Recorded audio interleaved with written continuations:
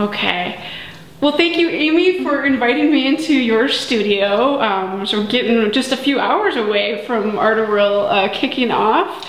Always a great fun weekend in Northeast. Starting out, can you talk a little bit about some current work that you're doing? Yeah, so last fall, my boyfriend and I bought some property in northern Minnesota, and one of the things that really excited me was all the different plant life on it. So I've made a goal to make prints of every single species of plant on our property, and it'll probably take me my whole life.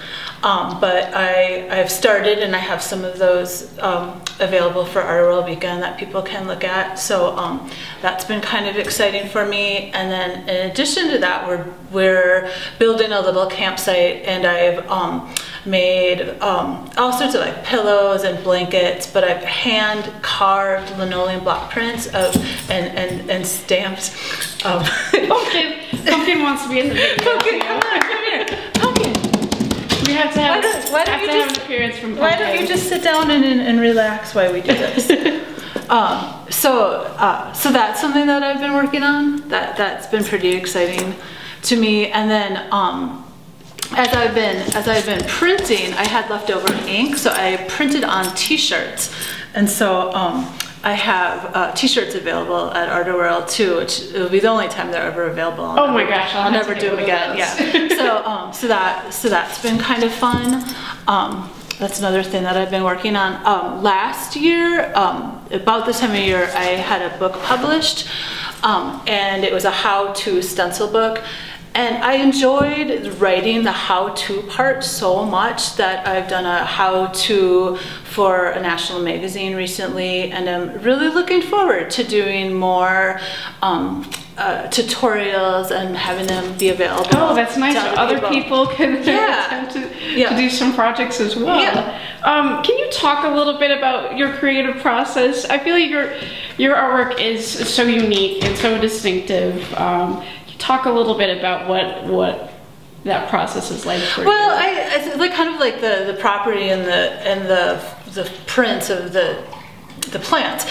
Whatever is happening in my life is what I'm excited about. When I got my new puppy Pumpkin, all the artwork for 6 to 8 months was about Pumpkin, and now I feel like all the art I do will probably be about buying property and gardening and that part of my life. So it's just really what is exciting about my life turns into art. Although sometimes I also get really excited about processes. Like if I buy a new, I bought a new letterpress machine, an antique letterpress machine a few years ago, and then so now I'm really excited about letterpress and other people's letterpress and expanding into that a little more. So yeah, I guess I'm really inspired about what is happening in my day-to-day life. Yeah, that's great. How long have you been part of Art-A-Whirl? Because this is the 19th year, is that correct? I was thinking about that this morning, and I want to say 2002. Around that time, I was invited to partake in a garage art rummage sale in someone's backyard here in Northeast, and I did it, and it was really fun.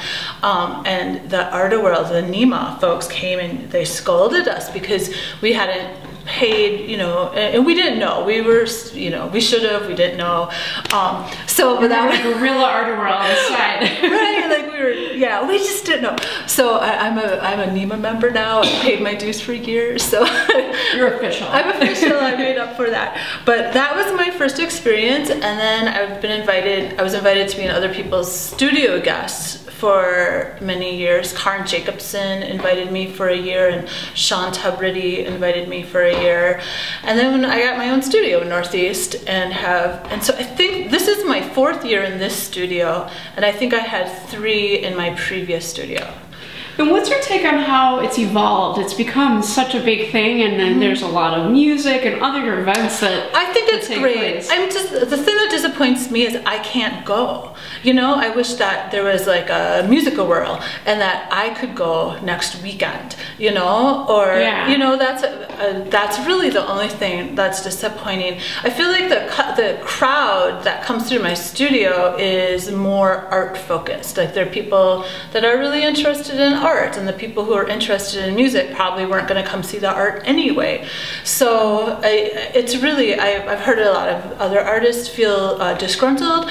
I don't feel that way, other than like I said. But then I also feel disappointed I don't get to see other people's artwork during Right, and there's so much to take in. And one weekend it'd be nice if there's almost like mini whirls throughout the year to kind of, so you'd have a little bit time to take it all in. Northeast is amazing. There is so much, and I think that's why it's gotten so big, is because there's so many amazing restaurants and bars and venues, and so I really, I think there should be a beer whirl and a let's start music that. whirl. I'm down. What is your sense of kind of the state of the arts district, the art scene in Northeast right now? Oh, it seems, I'm happy to be part of it, and it seems like it's getting bigger and better, and it's great. It's great to be part of a community of artists. And when I say I'm from Northeast Minneapolis, someone asks me where I'm from, they're like, oh, are you an artist? It's really become part of its identity, and I'm glad that I work here and I live here. Anything that you think that could make it stronger or make it better for artists like yourself that live in Northeast to really thrive or take it to another level? No, I'm not. No, I don't think so. I think that Nima's doing an amazing job, and yeah, no, I think it's great. It seems like there's been a lot of press and a lot of people come out. So yeah, just more. Right. Yeah. Any other artists that you're really inspired by right now, or when people are kind of going out, they don't really know what else to look at? Other studios that you think are worth making the trip to as well? Yeah.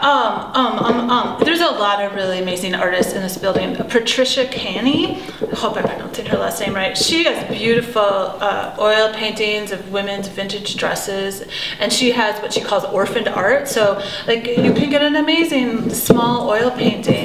I don't know how much, but it's very affordable. And Donna Bruni is a abstract landscape painter. She's also in this building. She's down the hall from me, actually. Her work is just gorgeous, and there's a lot of price ranges in her work. So those are two artists that I would, at least in this building, definitely go check out. Well, thank you, Amy, so much. Anything else that you want to add about your work or about Art-A-Whirl this weekend? I would say go see the buildings, but you don't be afraid to, like, if somebody has their home open and says studio, like, to go check out that kind of off the way, and even if they don't have a NEMA sticker, you should go. Yeah, because maybe they will. They're young, and in 2 or 5 years they might have a studio. They'll have a studio, and they'll pay their dues, and they'll get it. Like, I didn't get it, now I get it. Like, so support it all, check it all out. Great. Thank you so much, Amy, and thank you, Pumpkin. Sorry, that's you. That was no, Pumpkin is awesome. Pumpkin. All right.